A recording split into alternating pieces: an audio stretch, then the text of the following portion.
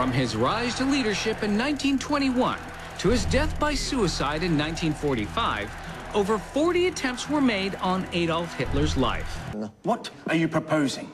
That we neutralize him with estrogen, the female sex hormone.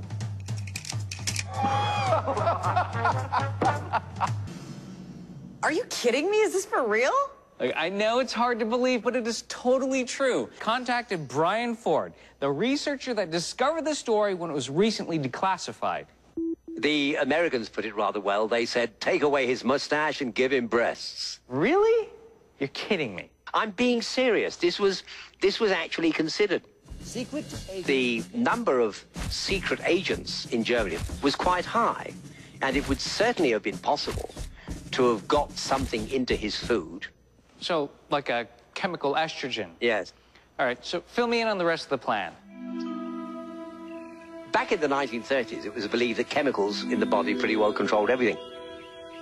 So it seemed fairly logical. Give it to Hitler, and he'll stop being an aggressive man and turn into a gentle and mild-mannered woman. And instead of going to war, he might just turn his back on the whole idea.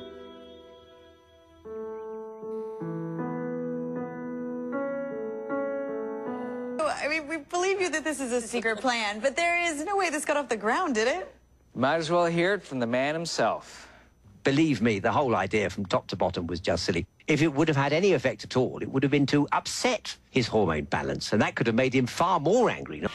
Seriously, we have to score this and rank all the contenders. So #1 criteria is, how long did the project last? Never went live, so unfortunately that one gets a 0. Criteria #2, how well did it work? Well, the fact that they never did it, that gets a 0 as well. But criteria #3, how insane was it? This one is super insane. Oh yeah, 10 out of 10.